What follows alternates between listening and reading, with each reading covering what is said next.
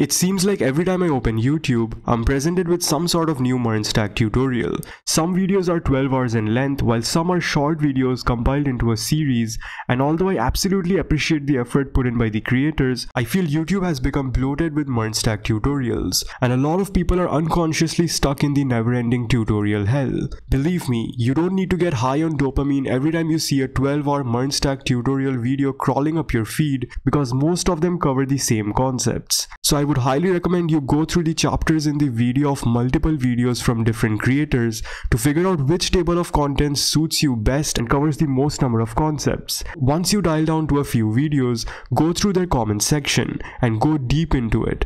You will get all the feedback regarding the quality of that tutorial in that comment section itself, and then make an informed decision to finally pick one video and get started with it. Or else, you could simply go to Udemy and pick a popular MERN Stack course, because courses in Udemy are usually extremely long and cover a lot more concepts comparatively, all for a few bucks. Developers often get stuck in tutorial hell without even being aware of it, and so time is of the essence. Tutorials will always keep coming, but if you value your time, you will never be stuck in tutorial hell, because learning efficiently rather than just learning will become a huge factor in your overall learning process. Does this mean you should not at all bother with those new MERN Stack tutorials popping into your feed? Well, that depends. Instead of jumping onto every new MERN Stack tutorial, you could simply check the chapters or content list and look for any new topics that you might have never learned at all and directly learn that concept itself. This doesn't account to tutorial hell, because you aren't learning the same concepts over and over again, but only picking what's new, which is what learning really means. Getting to know what you don't.